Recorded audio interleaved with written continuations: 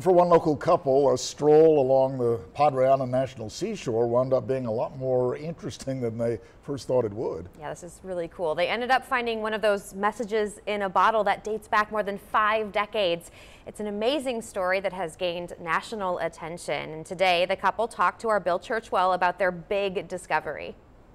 Okay, so we pick up these paddles. You can call them beachcombers. We hardly ever pass up a net. Or even treasure hunters. Hard hats. We found duck decoys, a mannequin head. Either way, Jim and Candy Duke are used to finding unusual things that have washed up at the beach. We just like to get there early so that we can beat people to the treasures. They have it all on display in their backyard here at their home. We probably have over 100 bottles. But a recent stroll along Malequite Beach turned up the Holy Grail of bottles.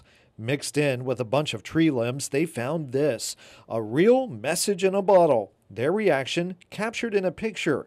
Jim's face says it all. We were real excited, and it said break bottles. The bottle looked pretty old, so they made a Facebook Live video to document the opening process. You know, I think you always romantic want to find that message in a bottle, is it from some guy to a girl or vice versa. They tried to uncork it, which proved to be difficult as the seal actually broke their wine opener, but they kept going.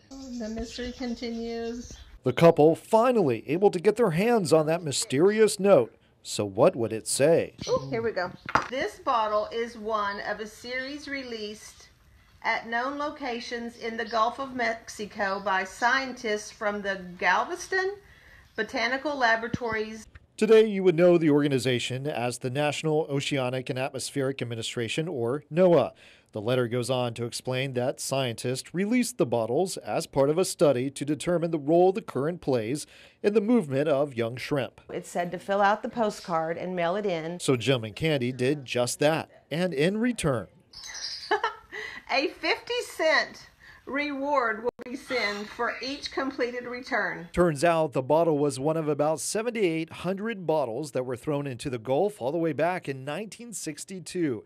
And while it might not have contained a treasure, they sure do have a story to tell. As for that promised reward. Did you get your 50 cents?